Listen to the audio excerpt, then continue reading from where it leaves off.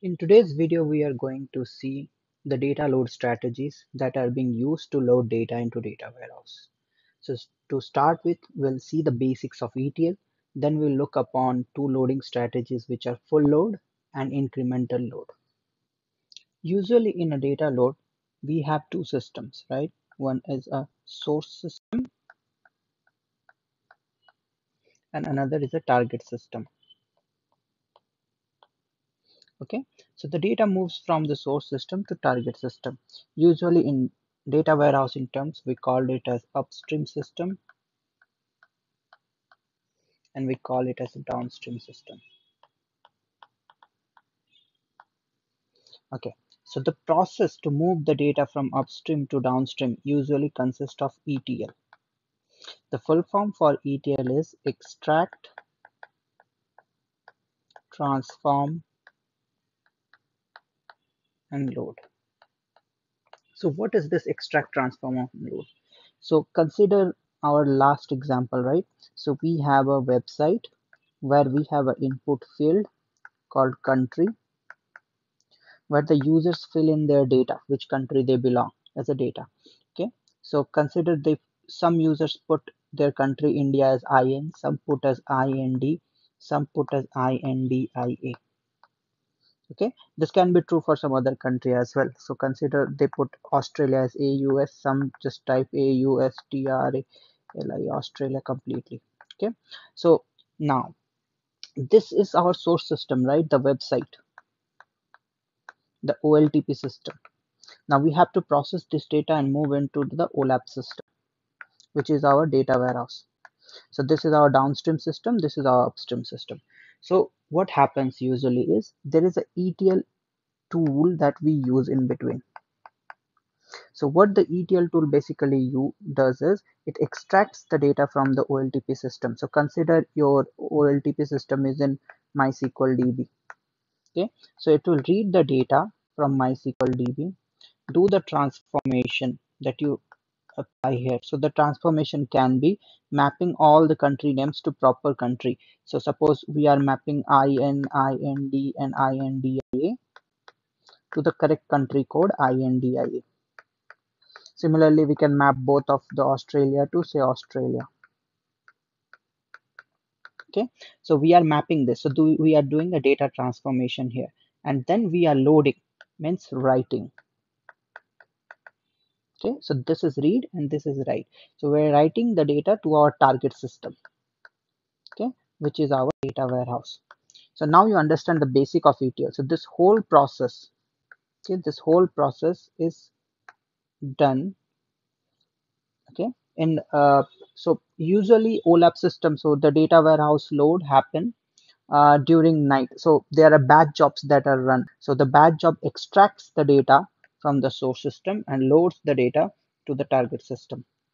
Okay, and the whole transformation happens in this between. Okay, so this is the ETL. In ETL process, there are two major loading strategies that are being used. Okay, so first is full load, which we also called as truncate load. Now this truncate means empty the table and load it back. And the famous one is incremental load, which is also known as delta load. You might have heard the term delta feeds. So this comes from this loading strategy.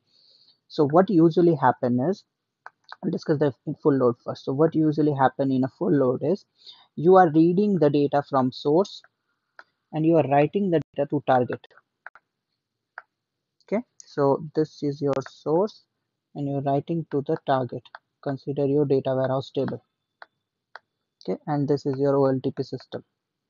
Okay, a MySQL DB for example. So what happens is sometimes there might be a requirement where you have to load the complete data from MySQL to data warehouse. So consider you have started your OLAP system today. Now you already have data in OLTP system. So for the first time you have to load the whole data into the data warehouse. So that is a full load.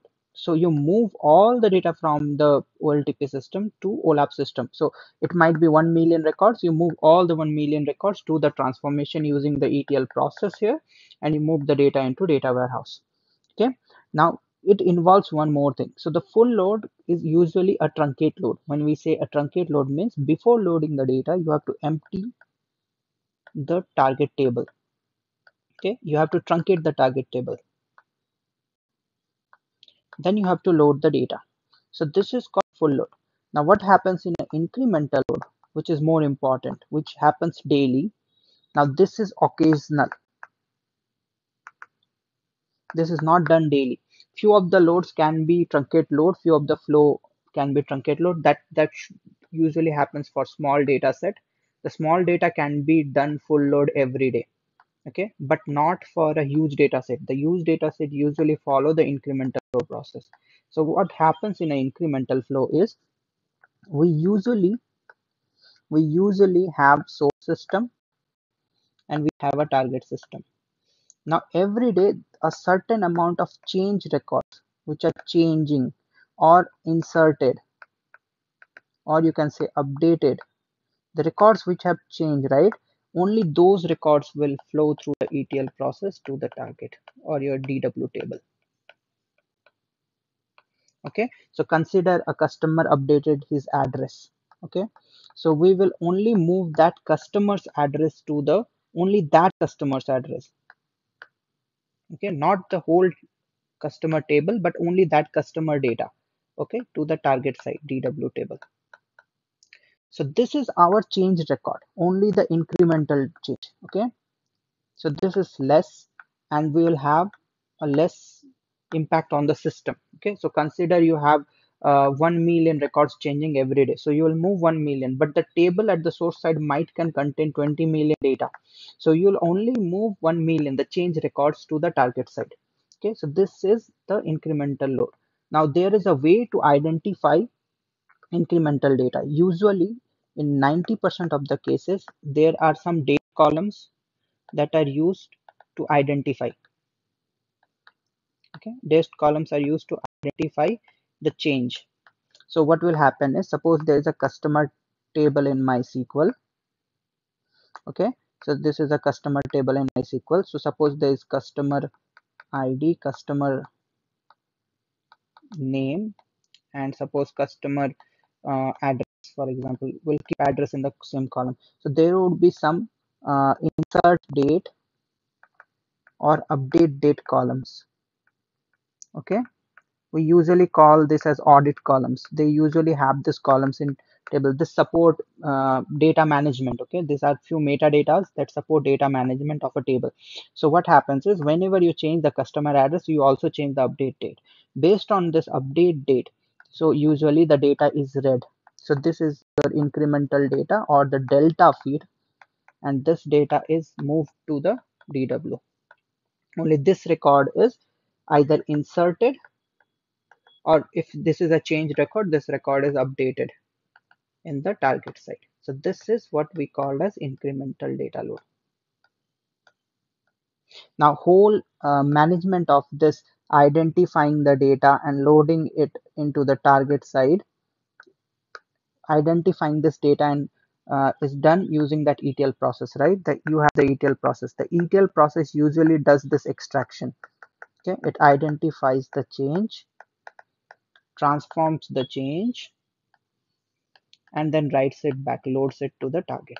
So this is what the ETL, the whole loading strategy happens. Now there is one more concept which is called ELT.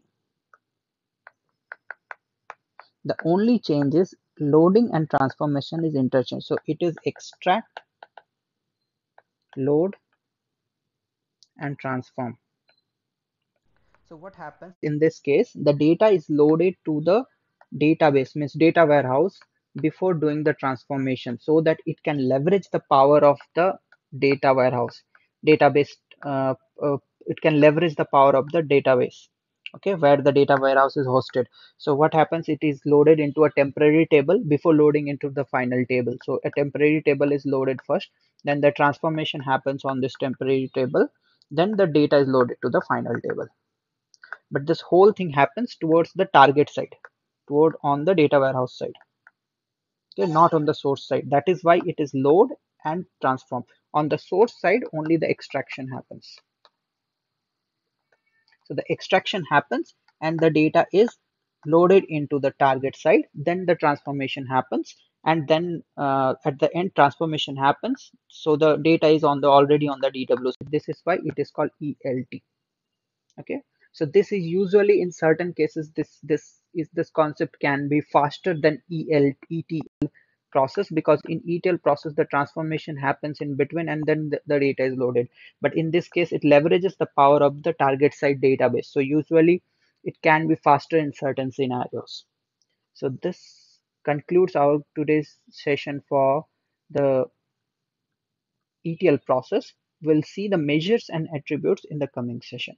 In the coming session we'll see measures and attributes.